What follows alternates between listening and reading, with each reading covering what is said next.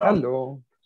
I'm still setting up here, and but that's okay. I'll show you what I've got here, and I was just hooking up a few different boards. Some of you may have seen the forum lately where I've had a logic analyzer that uses a serial terminal, and I just wanted to set this up here just to show you how I may go about it. I have two different platforms that I can show you at the moment. I have the P2 processor, the parallel X8 core processor, and I also have the RPI 2040 Pico. What I'll just do is I'll share this part of the screen. I'll see if I can get this set up right here. So just coming up off the other PC. Terminal. Oh, terminal's not bad. I'll just try to get a particular area here.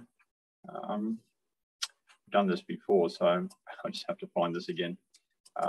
Okay. We can share one part of the screen. That's the advanced part, is it? Here we go, portion of the screen. Okay, very good. Control. Okay. And what do we do now? Share and, all right, so what I'll just do, I'll just get this first.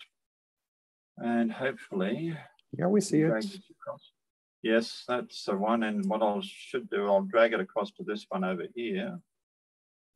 Let's see. All right. I should see that. I'll bring that down a bit more. I'll leave it as it is. Yes, that will do. Okay. All right. So we've got that. So, oh, that's not the screen, is it?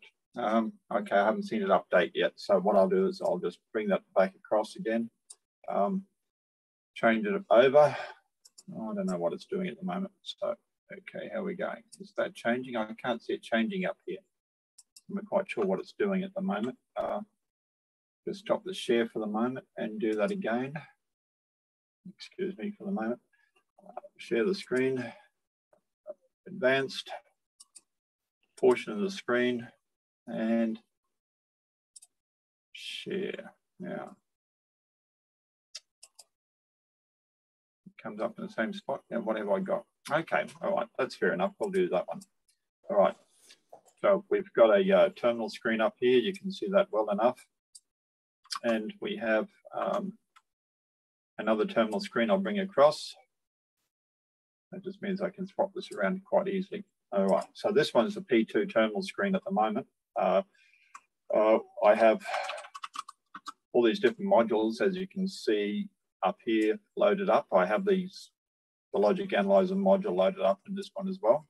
So what I'm going to do is I'll just do a quick words just so you can see what's up there. And then we're going to go in and run SLAT. And just making sure this is coming up here. Yes, there we go. I haven't updated this one. The Pico one is the one I've been updating. This should go wider, but it's not. So I'll jump back up into the console and I'll just set up the width at the moment like this and resume. Unfortunately, yes, but tiny minor problem. So at the moment, you see down the bottom, this logic analyzer is set up for a scale of 6 nanosecond samples. And we can move along those samples, etc. And what I've done is I've hooked up one of these little, I don't have a spare one here, but one of those little rotary encoders. I've hooked that up to 24, 25, 26. I'm not even sure what pins are what on there at the moment, but I can see some activity coming up on there. So what I'm going to do is change the channels, narrow this down a little bit and drop this down to channels 24 through to 31. We can see these parameters coming up down the bottom of the screen down here, and set that to the channels. And that way I'm just, these are the channels of interest at the moment. Just to, yes, so that should be fine. And I think if I tell it to run, I'm not sure if I've got this set up right, but I'll just tell it to run. It should, yes, it's indicating activity. Obviously, it's going way too fast. So let's stop that. Oh, I didn't mean to jump to the console, but I'll resume again. And what I'm going to do now is change the time base. Let's change that to 100 microseconds. So there we go. Tell it to run continuously. And it's still too fast. So let's drop that back to I've done it again, 1 millisecond, and tell it to run continuously. See if we can get anything out of it. So what we're trying to do here is use Forth. We use Forth to debug hardware. Many times we have the logic analyzer and the oscilloscope hooked up as well.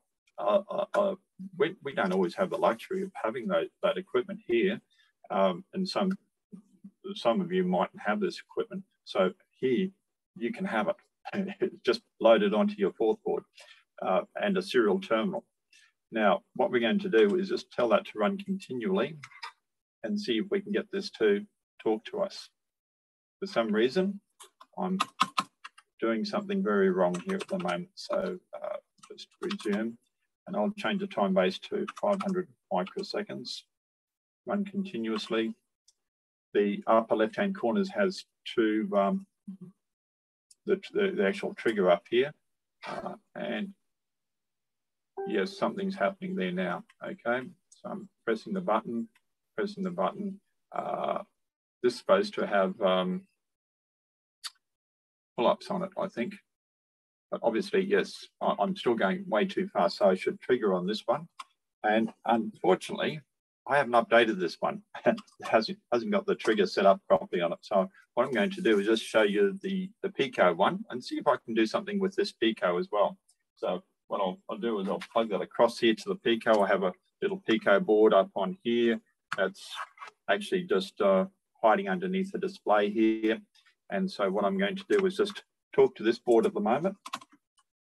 And it's running Mecrisp. I have my Tachyon extensions on there. I still haven't gotten around to writing Tachyon for this one yet.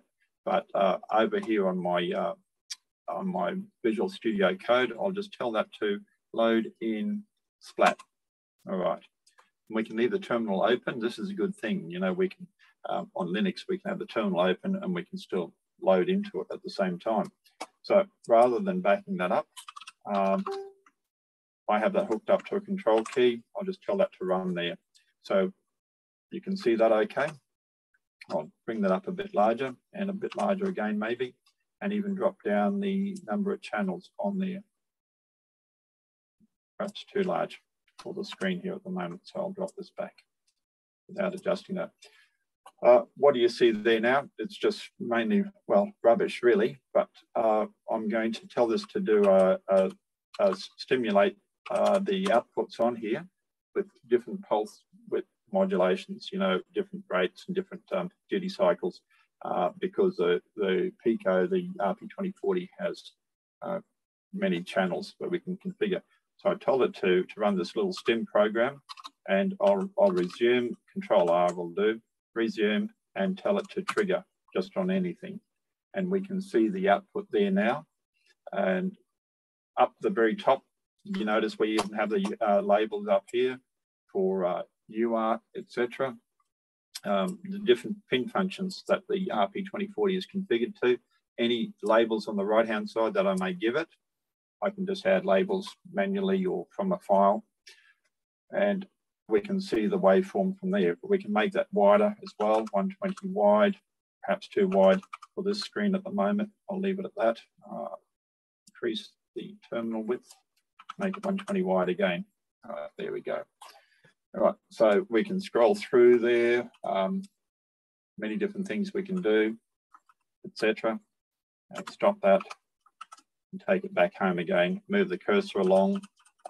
We can even configure this terminal up for decoding asynchronous serial. I have different protocol encoders I can build into it, but if I say that's 921/600 board, it will now configure the time base for that. So if I capture anything, but see the very top trace up there is actually decoding. We see an FA there, it's decoded.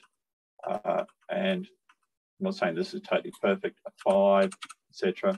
So it's just decoding all that information up there. I'm going to make it better than that, of course, but it's just a useful little tool for me at the moment.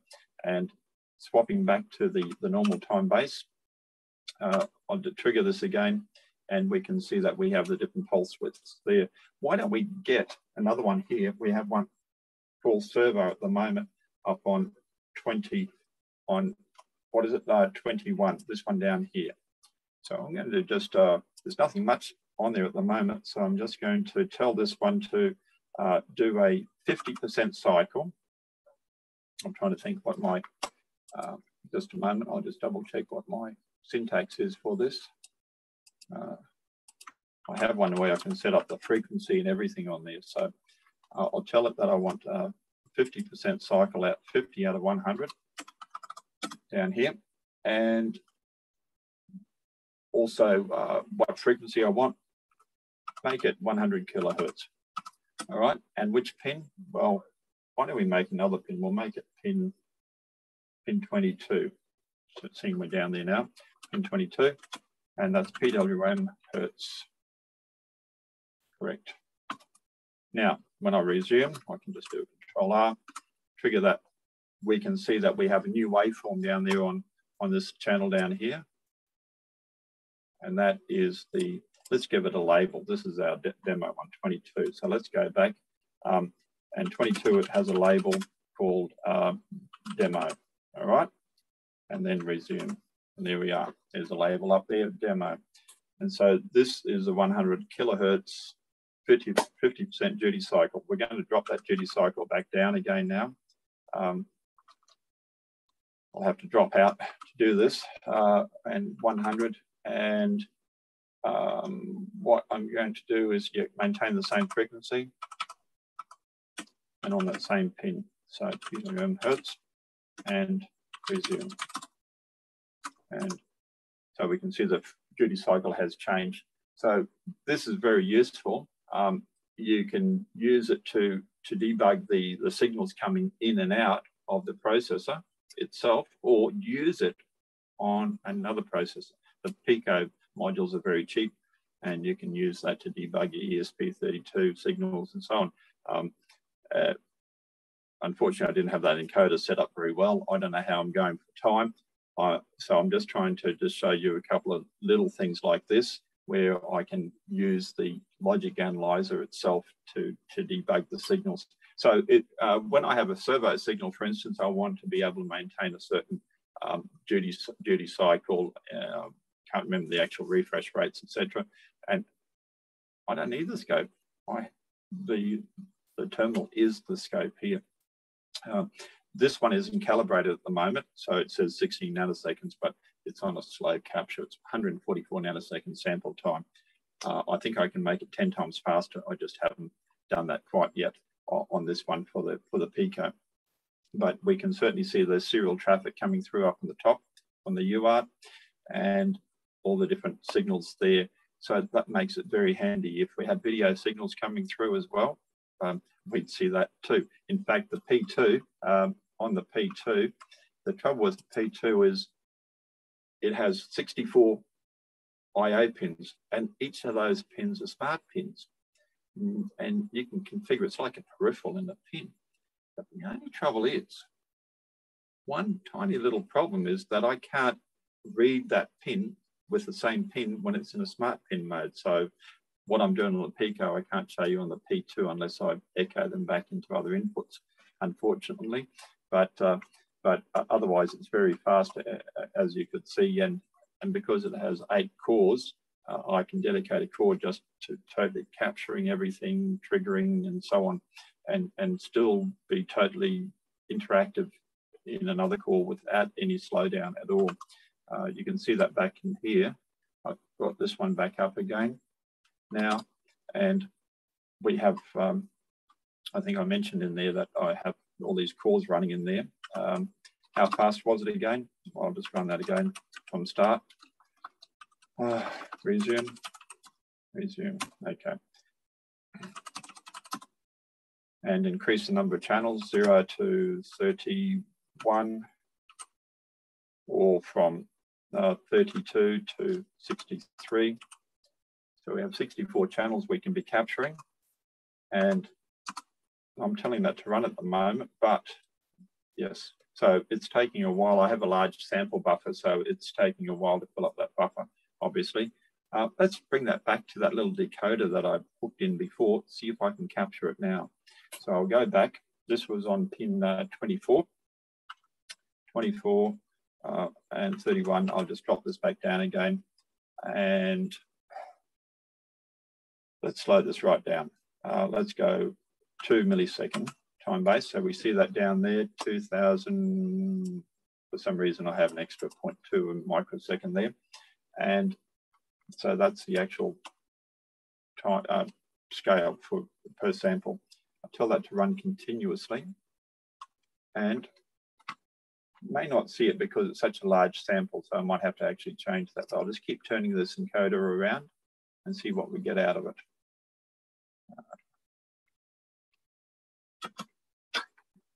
Oh, good. Okay. Right, what I'm going to do is I'm going to do something different now. I'm going to tell it to trigger on, I think it's pin 20. Try this like this.